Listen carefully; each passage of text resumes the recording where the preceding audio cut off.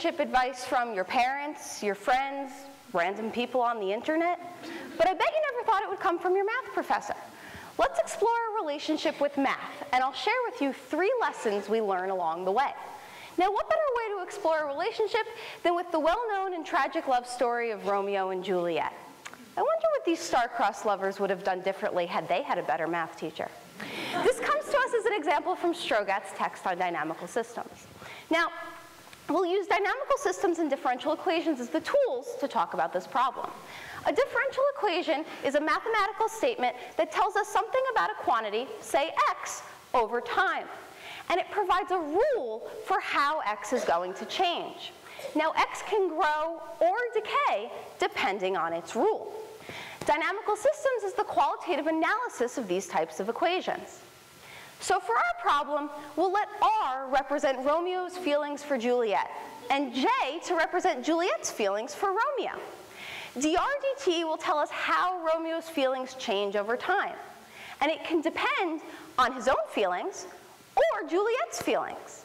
Similarly, dj dt will represent Juliet's feelings changing over time. And it can also depend on the same things. Now, when R or J are positive, that represents feelings of love. But when R and J are negative, that represents feelings of hatred. We can visualize their feelings on a plane, like this. And time moves us around the plane to tell us the story of their relationship. So, what if Romeo and Juliet were really self-centered? Then, Romeo's feelings would only change based on himself, and Juliet's feelings would only change based on her. This system of equations produces exponential solutions that grow exponentially.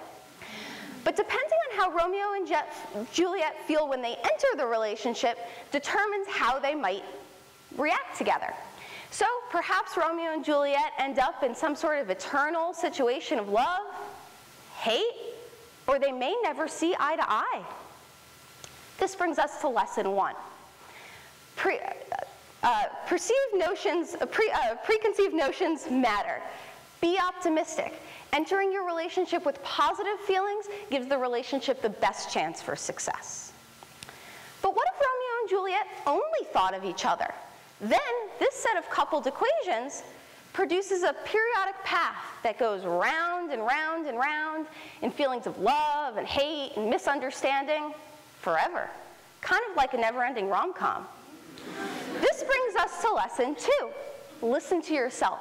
Taking your own feelings into account is necessary for growth and change. So, Romeo and Juliet probably live somewhere in between. But depending on their personalities, they could end up in a cyclical situation of mood swings that intensify forever. I think this is what Shakespeare was going for. Or the relationship could dwindle to complete apathy. And this brings us to lesson 3. Balance matters. Try not to be too needy or too greedy. So overall, we want to be optimistic, make sure you have a healthy balance of empathy, and listen to yourself.